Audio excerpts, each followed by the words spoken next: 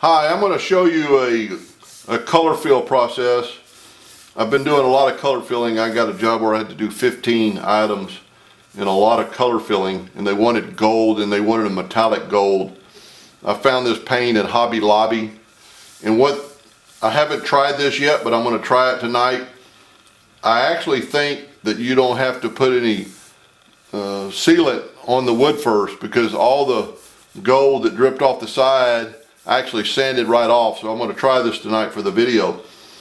And it's a gold paint, and it's metallic, and it doesn't really mix up, but they make probably 100 different colors. And I'm using a pipette. I call it a disposable eyedropper.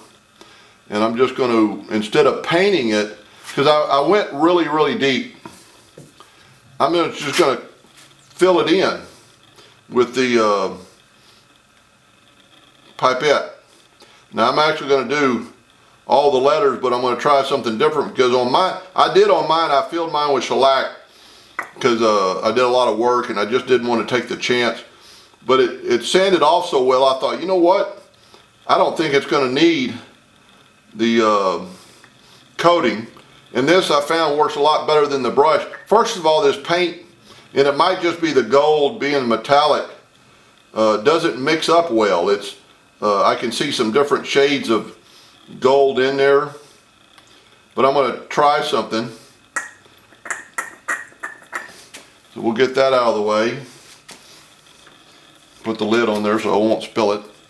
And then I've had this for a long time. It's a caulk squeezer, and I'm going to try squeezing out like doing it like this, and then that way the oil in this paint evidently floats to the top and it takes all the oil away. So I'm going to purposely not do this one, and I'm going to see the difference in the morning when I let this dry. But I just, it's like a squeegee, and then you can get your excess off. And I'm going to stop the video now and show you the process when I sand it. That's the first part of this video, and this is the paint I've used. And I just noticed tonight, or this afternoon when I was editing these pictures, that it's actually a paint for glass. I needed to color fill that in with gold, and they wanted a metallic gold. And I went to Hobby Lobby and bought 3 different kinds of paint, and because this looked pretty good, and I used all 3 of them on a test, and this was by far the best paint. Anyway, the reason for this video, and if you haven't seen my other video on Doug Green, you can just type in Doug Green Corel Draw Paint Fill. I would normally put on a shellac, after I engrave it, I would normally put on a shellac to seal the wood so the paint would not get down in the grains of the wood. And I had to do 15 items with a lot of engraving on them and a lot of paint filling. So I thought, some dripped off the edges and it sanded off that I didn't seal. I thought, I'm going to try a test with it and see if you can skip that step of putting the shellac on. And as you can see, it worked pretty good. And if you watch the other part of the video,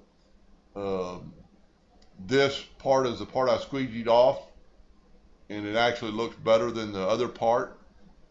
And I think it's a little cleaner, a little more uniform. And then, as always, I didn't know what kind of paint it was and how it was going to be affected with the finish that I normally put on items. And this is a what coat Danish oil. It's a natural, because you leave it on for 30 minutes, wipe it off, put another coat on. And if you watch my other videos, you'll learn about that too. It's a really good product. To me, it's the best product to finish stuff with. It still feels like wood. It'll protect the wood, and it doesn't, I call it plasticizing the wood, where it feels like plastic.